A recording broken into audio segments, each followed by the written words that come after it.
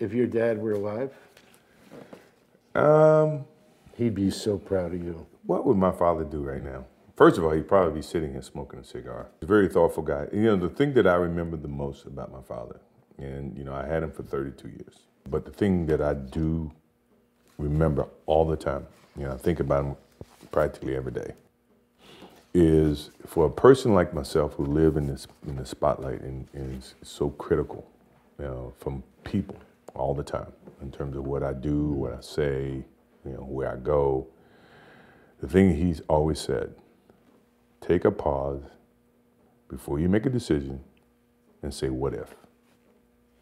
And the purpose for saying what if is that whatever decision you make, always either going to have consequences, either pros and cons. No, but you obviously listened to your father, because in the very beginning, you spoke about being humble, not shouting about who you are and what you've done, and just being within yourself. Sure. It's not just my father. You know, my mother calls me practically every day, reiterating, keep your nose clean. That's her.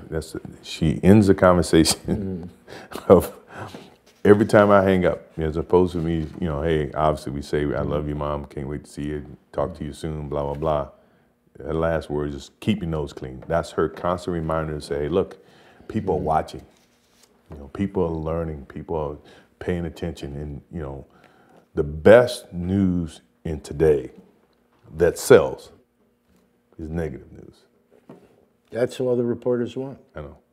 Now, all the decisions I made, other people may view to be not the right decisions from their perspective, but for me to go play baseball, and everybody says, oh, it was a failed opportunity to play baseball. You know, that's what they think. For me, it was the best thing that could have happened for me, because it allowed me to go back to the game with a stronger passion. At the same time, I was able to understand the love that these minor league baseball players have, making $1,500 a month.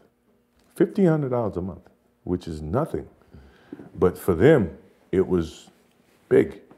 To see that helped me put things in perspective, to understand the platform that I was on in '93, that when I went back to it in '95 and '96, I appreciated it even greater.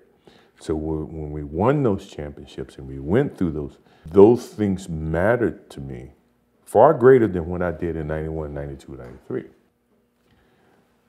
People don't see that to be success. You know, all they think about, well, he batted .202, you know, and he struck out a certain number of times. Yeah, okay.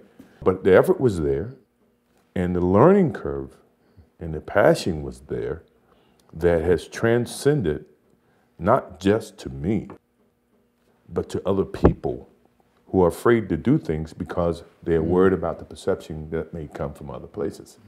To me, that's more gratifying than anything.